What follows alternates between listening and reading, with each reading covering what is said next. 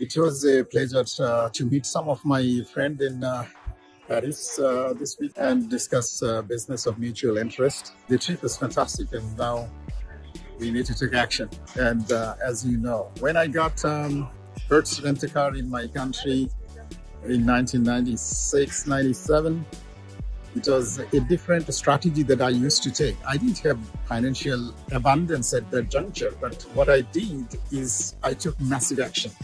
When I decided that I should bring Hertz into Bangladesh, and it was my decision, I immediately called the regional CEO of Hertz in Singapore, and I said, "Can I see you tomorrow morning?" He said, "Are you in Singapore?" I said, "No, I'm in Bangladesh at the moment." He didn't believe it. He said, "Yeah, tomorrow 10 o'clock, how is it?" I said, "Sure, no problem. Tomorrow 10 o'clock, see you in your office." And that time, I just hung up the phone and asked my PA, Lucy, that can you book a ticket for me to travel to Singapore tonight with Singapore Airlines? I know that there is a Singapore Airlines flight that leaves midnight and arrives in Singapore early in the morning. And I can make it easily to see Mr. Ong Sun Hua in Singapore in the morning. And accordingly, I did that and traveled by Singapore Airlines. But I called again to the secretary of Mr. Ong Sun Hua and said that, can you do me a favor by booking a room in Holiday Inn Parkview, because the office of Hertz was next to the Holiday Inn Parkview. And she said, "Sure, I can." And I told her also that please ask the hotel to send me a limousine to pick me up at the airport, and this is my flight number, so that she knows that I'm not in Singapore, I'm coming from Bangladesh and Dhaka. And she will definitely update Mr. Ong Sun Hua that this is what I asked her to do. So she did that, and after some time she sent me a fax confirmation that she has already made a reservation, and hotel sent me also an email saying that we got your reservation and we'll send you a transport to pick you up at the airport. So that's how it is, you know. That next morning I arrived early in the morning and no sleep, but I took a little rest and took a shower and walked down to his office exactly at 9:45.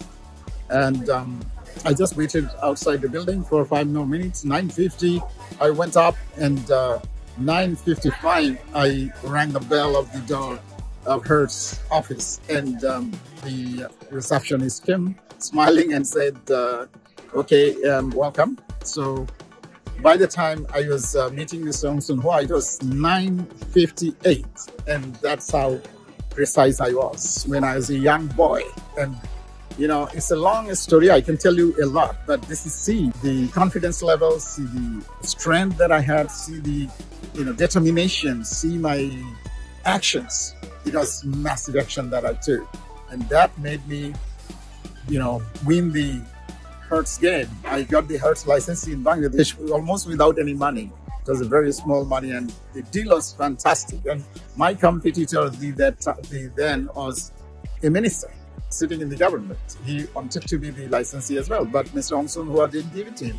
He gave it to us, gave it to me, and though I was having a very small office of, I think, 1,400 square feet in Gulshan 1, and those days the office was not good as such. I was sitting on a cane sofa and all those.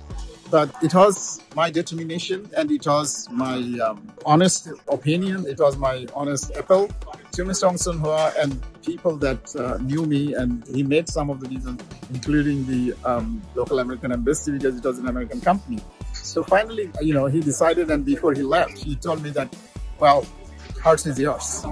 That was something awesome. I really was so happy that I was crying when Mr. Ong Sun Hua was leaving at the airport. I went to see him, and I was, shedding tears. That thank you very much, my friend, for choosing me to be the Hertz licensee in Bangladesh. That's the success story that I created.